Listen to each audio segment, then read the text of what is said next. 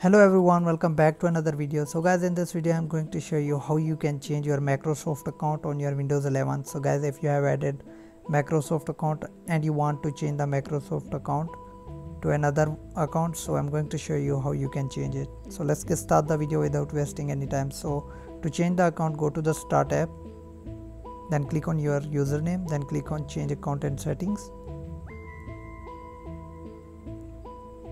Then guys, simply click on Sign in with the local account.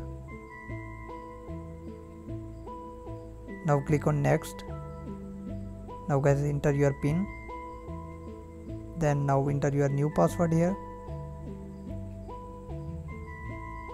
Then guys, simply just click on Next button.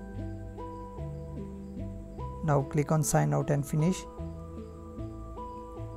After clicking this, your PC will go to the lock screen mode.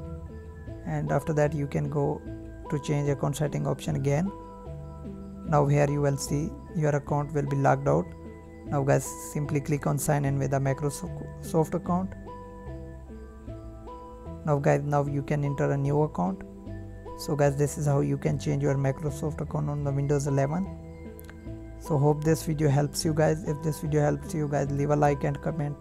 Thanks for watching guys. See you in the next video. Peace out.